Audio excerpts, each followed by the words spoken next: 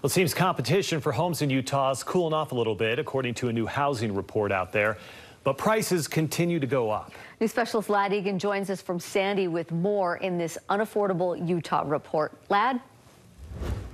Yeah, Utah was in the middle of a home buying frenzy this spring, but the latest housing report shows that things are calming down. Right now, you might have some people panicking because it's not what it was back in April. Real estate agent Dave Robinson says even though the market is cooling slightly, it's still hot. Biggest difference is you find instead of getting 30 offers on a home, it might take you a couple weeks instead of one weekend to get an offer. You might still end up with a couple offers. Deanna Devi with the Utah Association of Realtors says it's still very much a seller's market. Well, yes, it's such good news that we're not seeing the crazy frenzy that we saw before. It's still a very competitive market. In just the last year, the median sales price for a home in Utah jumped 26% to $455,000. That's a $95,000 increase since last August.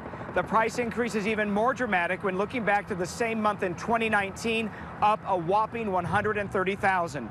Robinson says the biggest problem right now in Utah is the lack of inventory. We have about 5,700 homes for sale.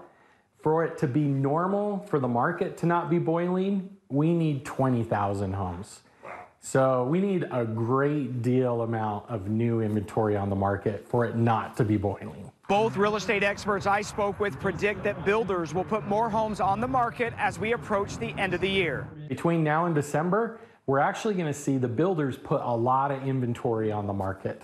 That's a good thing. That's something to look forward to. I think that we'll see more inventory coming onto the market, and that is great news for buyers. We've had some awesome home building that's happened this year. The reason? Many builders switched to spec homes earlier this year because of the rapidly rising prices, and now those homes are nearing completion.